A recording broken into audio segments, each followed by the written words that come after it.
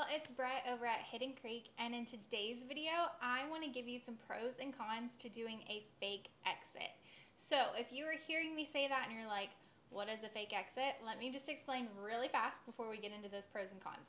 So fake exit is going to be where about an hour and a half before your real exit, before the end of your wedding, you are going to do a fake exit. So if you are having sparklers, bubbles, glow sticks, whatever you are doing as your exit item, you're going to go ahead and have everybody line up outside. You'll have your DJ announce, hey everybody, this is a fake exit just for pictures. Go out, do it, and then come back in and keep dancing.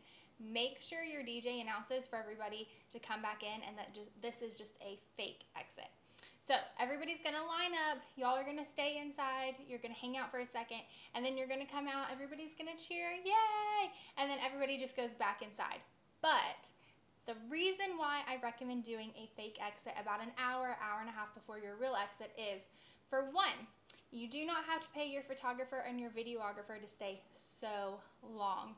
Guys, there are only so many pictures and only so much footage of a dance floor that you want. At some point, it becomes a bit repetitive, and the photographer's like, okay, I've gotten a picture of these same 20 people dancing 50 million times.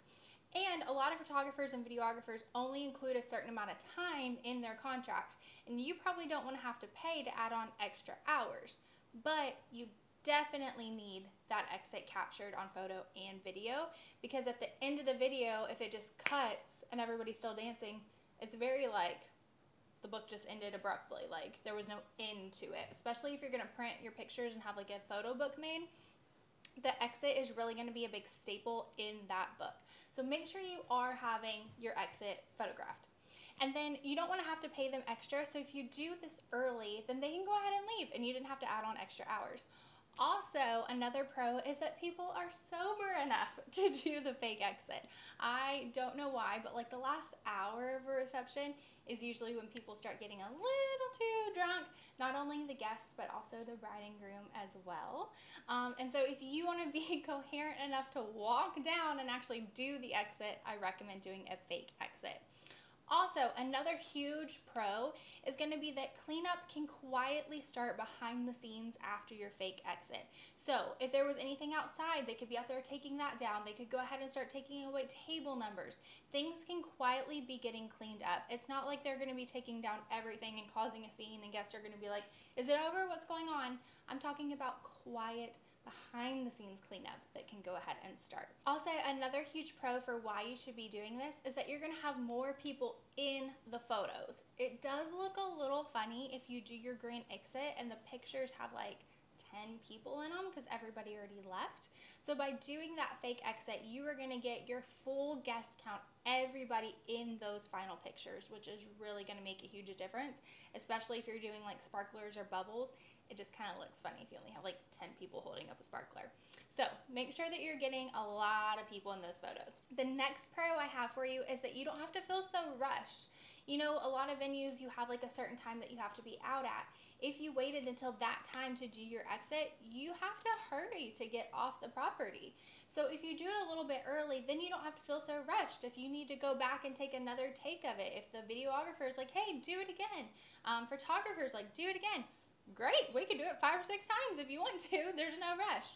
And then also, I have noticed, and this is always a huge issue, whenever you're doing the exit at the end of the night, you all of a sudden have all of these people running up to you, wanting to say goodbye, wanting to hug you, and we're like, hey guys, sparklers are burning out, like, let's go.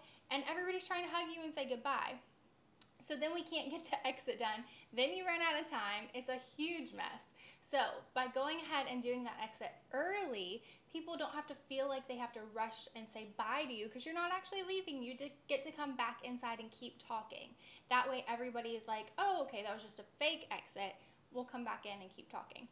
It is also my favorite time of the night to go ahead and do a late night snack after that little fake exit. Have everybody come back in, and at that time, the caterers would have set up that late night snack station. So everybody comes back in and is like, food! And they get so excited. It is adorable. I absolutely love it. So be sure to look up late night snack ideas as well. And then my only con for you is going to be that if you do a fake exit, you might have some people leave. They might be a little bit tired and they were like, oh, okay, we actually did the exit part now, we're gonna go ahead and go. But the people that really want to stay and party are gonna stay and party. So I personally think a fake exit is definitely the way to go. If this video helped you out, be sure to give it a thumbs up, and I will see y'all next time. Bye guys.